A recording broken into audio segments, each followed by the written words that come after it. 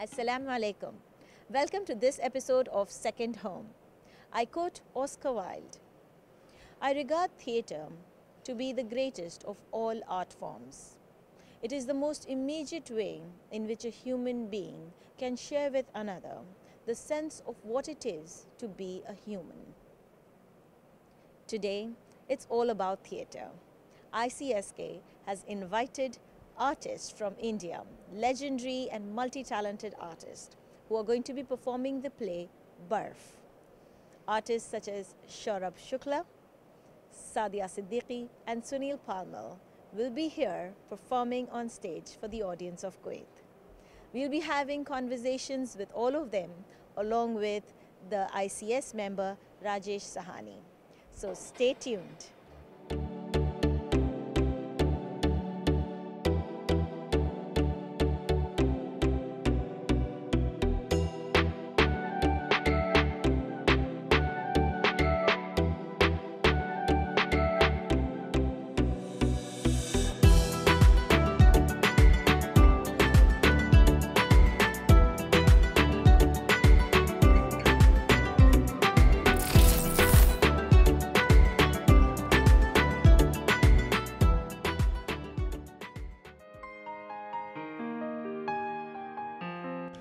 Hi friends, I'm really looking forward to perform my play Barf for Indian Cultural Society Kuwait. Barf is a very interesting play, it's a thriller, but it's much more than that, and I hope to see you there and we'll enjoy the play together. Thank you.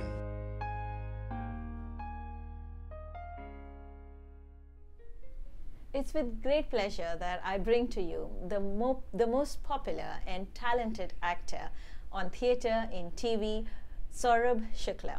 Welcome to our show. Thank you so much. Saurabh, tell us about your starting journey. Where did you start off? We'd love to know what was that moment in time when you thought, you know what, I like this and I'm going to continue doing it. So it's very interesting that my journey started like any other human being that I was born. The only thing is that I was born in a family which is an artist family. So my father was a musician, my mother also a musician. My mother is a very eminent musician. My father also was a great scholar. My mother happens to be the first lady tabla player in the world on professional stage. Tabla, as you know, it's an Indian instrument and it's a male instrument.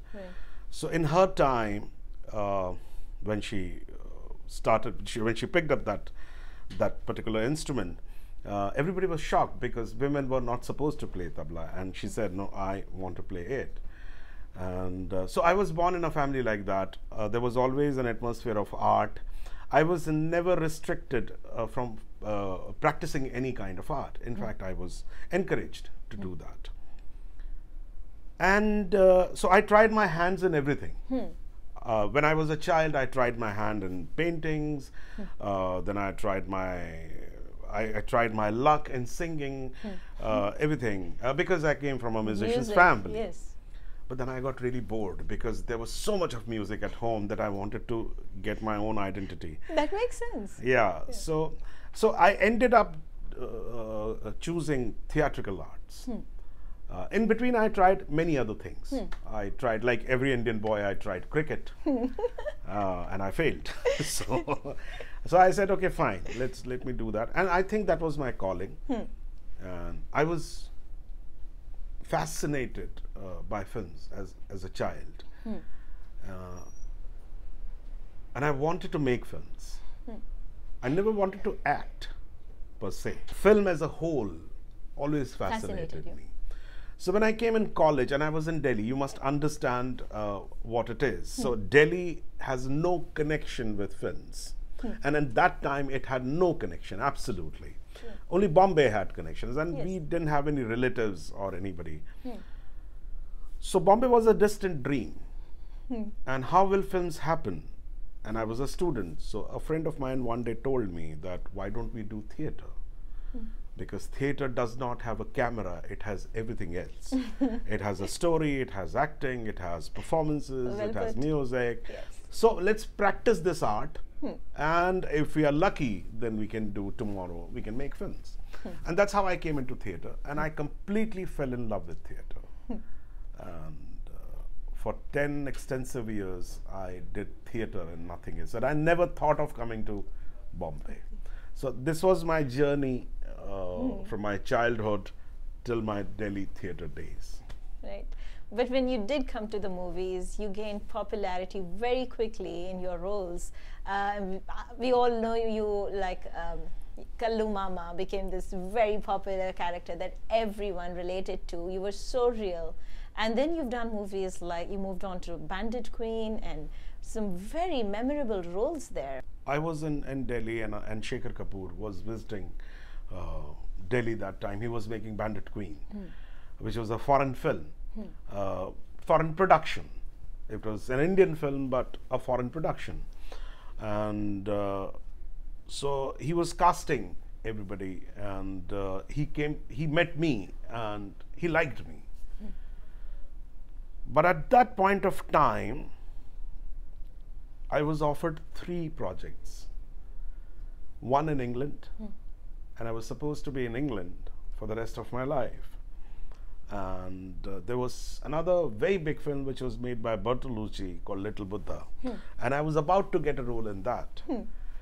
And then there was 4 series which I wrote, and they were passed in A++ category. So I was flying high. Right. So when Shekhar asked me that what am I doing, I told him that I'm doing this. So he understood that I'm busy. So he said, I'm making a film and I wish you were there. And then everybody, the casting was done. They were about to shoot the film. I got a letter from England saying that, sorry, but some other actor is doing that character now. So that was out. I didn't get through in the Bertolucci film. And the 4 series which are passed in my name, they came under litigation, and that project stopped. So suddenly I was, with everything, I was at 0. And I was really sad, because Bandit Queen was the film which I could have been there and I was not there. But just before leaving the film, leaving for the shooting of the film, Shekhar came to see a performance of mine, and he kept looking at me, and I got a ticket. And I went to the shoot, and I shot a very important character. Later, Shekhar told me that he came to see the play, he saw my performance, and he said that I have to have this actor, and he created a character in the film, which was a very important character. So I was very lucky that after this whole thing, I still got through. Of course, I would call it destiny. Yes, and then Shekhar, after that, he called me to Bombay to do a series, and that's how my career started. Now, as you correctly said, it seems bed of roses, that you were picked up from Delhi and then you got a work. Special role made out for you by correct. None other than correct. And then you come to Bombay and then you're welcomed by everyone. But that's not the truth. So, and I would not say that it was a bad time. It was a great time. People ask me, so you must have struggled a lot. And I tell them that struggle was great fun, because in struggle I had friends, I had parties. Everybody used to meet each other and hug each other, because we all were vulnerable. We needed each other. So it was great time. So when I came to Bombay, I came with work, and Satya happened. And Satya made us overnight stars. Of course, of course. But then the real struggle started. It's not about reaching somewhere. It's about reaching further. So you go to one pinnacle and then the mountain gets higher. Of course. So you think, oh, he's lucky that he has reached there. But then there is another mountain to climb which is even tougher. So people forget that. And just to give you in just one line, after Satya, there was a slight downhill for me, because people called me a good actor, but they were not offering me roles with substance. And I was getting frustrated. So they were calling me for small little roles here and there, and which was not satisfying. And there was a time I started telling people, listen, I don't act, so please don't call me. Really? Yes, I started telling them. I said, I'm a writer. Satya, by the way, I wrote also. So I was a co-writer in Satya. And everybody knew that I write and I want to make films. So, and there was a time, in those 10 years, there was a phase of 3 or 4 years when I had no work. And I had my study where I used to go every morning thinking that something will happen in the evening and realize in the evening that nothing has happened. And I used to switch on my computer and I used to stare there and nothing, even I couldn't write. I forgot how to write. Those must have been difficult Yeah, times. it was a difficult time. And then there was a time when I asked myself, one day I was sitting alone and I asked myself, Saurabh, is it really that you're talented or you just think that you're talented? That's a very, very It hard was, question yeah, to so answer. I went through that. I went through that also. But then one day I got a call from Anurag Basu and he said, I'm making a film called Barfi. And I was revived. I suddenly got my interest back. I went to that shoot, then Jolly LLB happened the same year, which got me National Award. And then it just kept happening. So I don't know what to draw from it. But the thing is, success or failure, they both are not permanent. And you have to understand that. Yes. So never get depressed. When you're failing, it's a great time when you're failing. Yes. Because it's teaching you something. True. And when you're getting successful, don't think it's permanent. Yes. It's going to go. You say something very, very profound, and I think it's very important that everyone gets this message. I read something on similar lines that success is not final, failure is not fatal. Correct. And it is the courage to continue that counts. Yeah. Which is exactly what you've done here, and that, you know, even though you had those years, you were waiting for something right, and you stuck through it. You got this opportunity, and you're back, and that says a lot about who you are as a person. Yeah, and also, I mean, it's to everyone. I mean, it's up to you how you perceive life. But also, like you were telling me before this interview, you were telling me that I somewhere said that, you know, people liked me, and that's how I started liking myself. And this is true. We realize our potential because it's a mirror which tells us how you look, right? Yes. So people are mirror. Ji. So your surrounding is your mirror, which keeps telling you that how good you are, and that's how you like yourself. Ji. But at the same time, you don't live for the mirror. You live for yourself. Yes. So the point is that yes, people liked me, so I liked myself. But if I spend my rest of my life pleasing others, it'll be a lie. Don't do that. Yes. Live your own life. So you're living your own life. I think so. I think so. And what is it that you're looking forward to in the future? After all these achievements, I mean, you've created a niche in the industry which is really only yours. Nobody else can take that. I think we are all human beings are social animals. So we need people. We need to be loved. We need to be accepted. We need to be with people. And that's what you look forward. I mean, why does anybody work? Why do you want to be successful? Why do I want to be famous? Famous means that people know me, they love me. Right. So I think at the very basis of it is that you're being accepted, you're being loved. You're being validated for who you are. Yeah.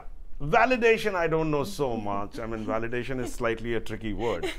But yes, you're loved and accepted. Right. So that's what I look for. I don't look for anything else.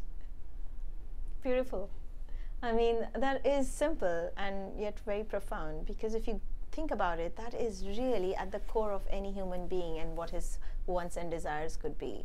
and you talk about it as a need, not just a desire. Yeah. So, it brings me to a very neat realization, because when I ask people what they want to do, they're very ambitious and there are so many dreams and what you want to achieve. But take a step back and think about what is it that you really want. And this is at the core of it. Just being happy with who you are and being surrounded with people you want to be with. So there's a recent film in which I happen to be a part of it. It's called Bala, which released here in Kuwait also, and it did very well in India also. Yes. The film says the same thing. It doesn't matter how you look. I mean, if you're happy with yourself, if you're content with yourself, then I think you're done. Right. And people become beautiful when they're confident inside, when they're beautiful inside. It's not the outer beauty everybody looks for. I mean, yes, you get enamored by a certain structure but then every human being is beautiful. That's how nature has made us. That we are beautiful. You have to feel beautiful. That's it. So I would definitely say, from your journey, you've come a long way. You've gained a lot of talent. And आपने पत्थर की बात की थी, mirror शीशे की बात की थी, तो उस बात से मुझे एक शेर जरूर याद आ रहा है कि हर पेश रवेरा उसे रहबर नहीं कहते, हर आगे चलने वाले को लीडर नहीं, हर पेश रवेरा उसे रहबर नहीं कहते, हर चीज़ जो चमके उसे जौहर नहीं कहते, आईना हकीकत में है पत्थर लेकिन बन जाए जब आईना उसे पत्थर नहीं कहते। वाह, क्या बात है, क्या बात है। सो माशाल्लाह आप वो आईना बन चुके हैं, और जिसमें हम we C a lot of ourselves in the skits that you perform, and that is the success of any drama, any play, because the audience needs to connect with who they are watching. So for us sitting as an audience watching you up on stage, I think your success comes because we connect with who you are and what you do on stage. So for today's play, what are your expectations? Okay, I'm very excited. Number one, because it's my first performance in Kuwait. I've never performed in Kuwait. I have performed in Dubai, I've performed in Oman, other places, but not in Kuwait. Barf is a very special play for me. It is because of a couple of reasons. On stage, you see comedies, you see social drama, expressionist work you see, but what you see in lesser amount is a thriller. Barf is a thriller. It is set in Kashmir, which is a beautiful valley in India, and it's in the deep winters, and it's about 3 people. So it's an experience that all I wanted to achieve in this play was that audience should feel that seclusion, that chill, that night in the snow. That's, I would say, very difficult to achieve, because it is, but a thriller on stage. Yes, it is, but the audience is an amazing thing. They have an amazing eye. It's a stage, but they believe, and what they believe, it happens. So this is what Barf is, and it's a beautiful story. It's a poignant story. So it's not just a thriller, but there is a poignant story hidden within that thriller. And I'm very excited and a bit nervous that the show should go right. Right. And because in films you always have a second take, and then you also have all these props to help you cry, and if you're not in the mood, then you can always take 5 minutes and then do it again. But in theater, you have to do what you have to do right then and there. You have no other options. If you have to cry, you have to get those tears out now. And if they don't come, then it's like, oh shoot. But I'm sure you didn't never face that problem. I don't know. I've been lucky to get a good audience always, because it's also the audience which helps in doing all these things which what you're saying. You don't do it alone. It's because it's a live audience. You can feel the vibe. I read it somewhere. Some very, very great actor. It was asked to him, "Why do you do this?" And he said, "For a collective laughter." Or a collective cry. Oh wow, that's powerful, and you do it every single time you're up on stage. I don't know whether I do it because think you there are do. other people also. My light designer does it, Yes. the set designer does it, my costume designer does it, my co-actors do it, music guy does it. So it's again, It's a we don't team. do it alone. We are also, It's a you team. know, Dependent. there might be one person on stage, but there are 20 people behind. You will find the audience of Kuwait so inviting, so welcoming. They are all looking forward to this. And Ashfaq Khan, the president of ICS, always helps the people of Kuwait to, you know, because he brings people like you, Yes. such talented programs. Bahut shukriya. Thank you.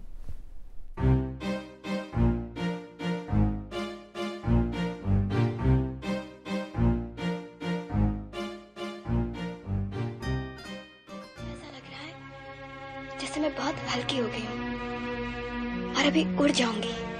तुम्हें कुछ हुआ है प्रिया? दूरी तो सिर्फ दिमाग में ही होती है ना। मैं तुमसे कभी अलग नहीं होंगी। पता है, तुम इस वक्त मेरे पास हो।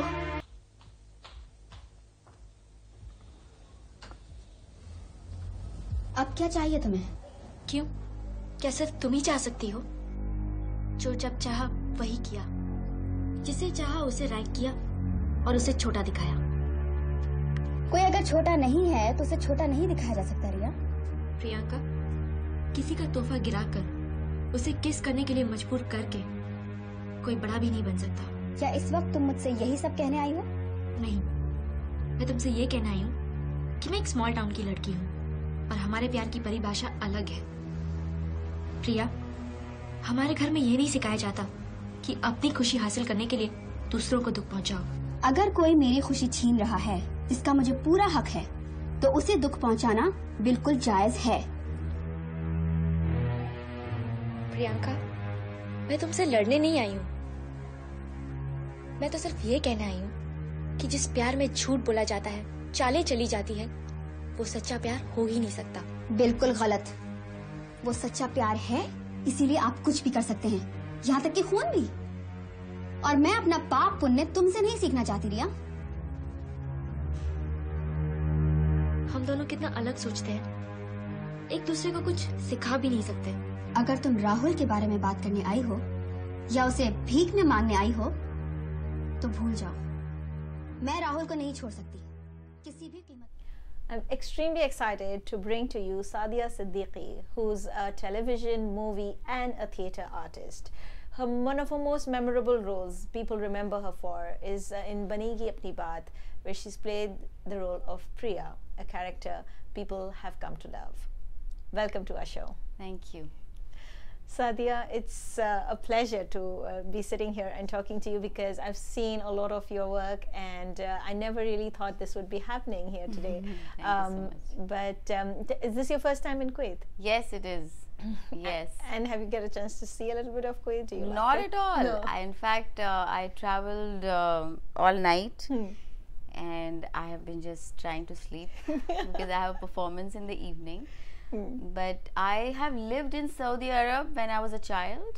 Oh, okay. So anytime I come to a country, a Gulf country, and I suddenly remember my childhood Of course. because I was old enough to remember everything. So yeah, so it somehow feels that yeah, it's home. Home. Oh, that's beautiful. And the name of our program is Second Home. Oh, And it's all about, you know, how different expat population here in Kuwait comes and lives harmoniously. There are around 52 different nationalities here in Kuwait. really? That's wonderful. But we're very, very happy to have you and your crew here, your team, your entire team. But tell us about your journey. When was the first time you knew that this is the love of your life and this is what you want to do? Actually, I never wanted to be an actress. Really? My mother is a psychologist and she's a writer. She's a Urdu scholar. I wanted to be a psychologist. So I was studying with that in my mind. And when I was in school, somebody saw me and they asked me to act. And I said, no, I don't want to act because I was never interested in makeup, in, you know, always looking at myself in the mirror. I was never interested. I loved studying. So I said, my mother said, doesn't matter, go and meet them. So they auditioned me and I failed in my audition. Puri tarha. I mean, it was like horrible audition because I was a very shy child. So I said, I'm sorry, I can't do this. And I left, but they selected me anyhow. I was in school at that time and they made that series. It's called Hum Rahi. And my character became so popular that I was called for the Emmy Awards. And I was still in school and I went to America and I was crying and I was very angry. They were coming and I was not at all interested in going to America. You sound like a very, very unique. People get very surprised. They're like, what? I said, yeah. And I remember I went to America. Even for my visa, I said, I went to the embassy and I said, just give me 14 days. I had an invitation. So he saw and he said, I'll give you a multiple 10-year visa. I said, okay. So, but you don't have enough money, so can you give me some more money? I said, that's all I have. So he said, okay, I'll wait for you. Go and bring the money. I said, but just give me 14 days. I have to go and study. Anyway, I went to America and I remember I was there in a very beautiful big hotel and it was a glass. This is, if I may ask, how old are you this I was in school, so I think 14? I must have been like, 14? That age. My God, that must have been overwhelming. Did you travel alone? With my other series members, like Himani Shivpuri was also there, and the director and the producer and the writer. But I was like, I didn't want to go. And I anyway went and I remember I was crying. I'm like, I want to go home. Please, can you finish this fast? And I danced with Santa Barbara us waqt aata tha. And what? Bold and Beautiful. Yes, so all those actors were there. My scene was shown on a big screen and I was dancing with them. But I was not interested. So when I came back and my friends saw and they heard my stories and they were like, wow, you're so lucky you danced with those characters. I said, yeah, what's so lucky? Because I never thought as an actress. Right. This just happened to me. But I'm very happy it happened to me because in my case, the career found me rather than me finding the career. I know. Acting found me. Right. And I'm happy. Today, if you ask me if I can do anything else, yes, I think I can go back to studies. But as a profession, I love being an actor.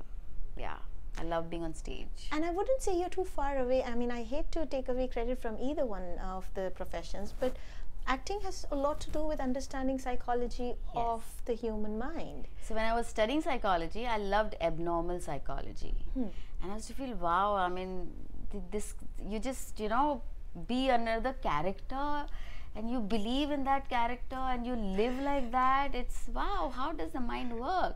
And now this is what I'm doing. I'm actually being an abnormal person who lives many characters and doesn't get disturbed about it. Like multiple personality. Yes. But I've heard that film industry can do that to you, or maybe even theatre. Like if you play a depressed character for a long time, then it somehow starts to show in your life, in your real life, like you become depressed. And maybe it has got to do with the fact that you have to believe so much in your character that it's sometimes difficult to then get out of it. Yeah, sometimes it happens. Like I remember I did a film and it was a very, very intense film and it was pretty early in my life. So we shot for a month. Every day I was shooting for that film. And one day, it was the last day of the shoot and it got over. So next day, I was home. I was fine. I woke up late and I was happy being home and I was chatting with my mother, and by evening, I started crying. I said, who am I? These are not my clothes. This is not my house. Where is my world?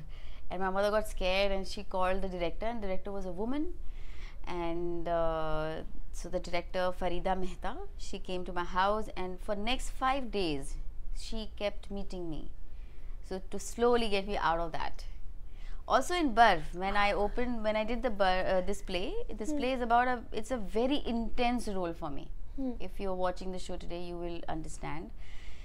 And in the beginning, for at least first 15 shows, I would say, I have a breakdown scene in this play, and that comes right in the end. I used to, after the show is over, everybody's back to the hotel, everybody's having dinner, laughing, but I used to not be able to stop crying. I would go in my room and I would cry and cry and cry. I wouldn't be able to stop myself. So this happened to me for a very long time. Now I'm fine. After the show is over, I'm okay. I can laugh, I can eat, I can sleep. But yes, this happens. If you feel the character too intensely, it definitely has its effect, and it takes a little while to get out. Right. With some characters, not all, but yeah, intense characters, sometimes yes. Happens to me at least. So this is theatre where everything is first take and everything it's intense, like you said. What about movies? How's that experience been for you? Beautiful. I think the television, films and stage, they both are such different mediums that each of them requires a different approach. So in a film also, if you have to do a certain shot, one shot many times, I wouldn't say that that is equally difficult for me than compared to being on stage and there is no cut and I have to in one go live the entire character. So they both have their own challenges. I wouldn't say I prefer this or that, but definitely I feel theatre is a little bit more challenging. Yeah, because you can't escape. You have to live your character completely. Right. Satya, if the entire world was listening to you for this next 1 minute, what would you be telling them? I can only talk about, I feel that we all are human beings and we all are very same. Basically, everybody has fears, everybody has concerns, everybody has hunger, needs and desires. I just feel that we should have more respect for each other, and it'll be great if we can coexist respectfully together, and we can be, instead of being a world of many countries, we can be world of many kind of people. Beautiful. That'll be really nice. I mean, it would. But I know it's very idealistic. It's not going to happen, at least in my lifetime. But I can definitely dream about it. Absolutely, and I'm with you on that. So maybe more people will come together. People who are listening to this will come together. Inshallah, that's a beautiful thing to say. A lot of Kuwait says that, and yes, when a lot of people come together and think on the same lines, then there is a chance that it will happen. Yeah, so I'm positively looking to a world full of people who respect each other more. Thank you so much, Sadia, for talking to us. And we wish you the very best from the team of Kuwait TV 2. I'm sure we'll do great. Thank you so much.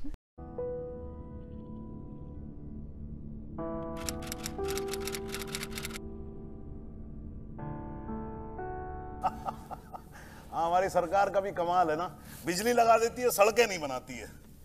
मेरा नाम सिद्धांत है। सिद्धांत, इसका मतलब भी होता है कोई? हाँ, मतलब होता है ना इसका। सिद्धांत का मतलब होता है प्रिंसिपल। नहीं, क्या तमाशा क्या हो रहा है यहाँ पर? क्या कोई तमाशा? खुदा की क्या कोई प्लान है तुम लोगों का? कोई प्लान नहीं। खुदा की क्या हो कौन तुम लोग? मेरी बात क्यों लेके आए? देखो, मुझे ऐसा वैसा मत समझना, मैं पुलिस को बुला लूंगा यहाँ पर, समझ गया? नहीं तुम डॉक्टर नहीं है ये, जिन्नात का साया है इस पर। बता, क्या करने आया था? बता, टोटका क्या है क्या इसने तुम पर? क्या तुम भी यही चाहते हो कि हमारा जिगरा मर जाए? जहर का तोड़ बता, नहीं तो इसी कुर्सी पे टुकड़े टुकड़े कर दूं। क्या करेंगे हम ऐसे शख्स का जो जीने ही ना दे? वैसे भी जनाब, दुनिया के सारे सच यकीन पे खड़े होते हैं। आप यकीन करके देखो, सच अपने आप बन जाता है, वरना सच अपने आप में कुछ होता नहीं है जनाब। This may be the end of our episode, but it's not the end of our conversations. So stay with us until next week, where we continue the rest of our conversations with the team of Barf.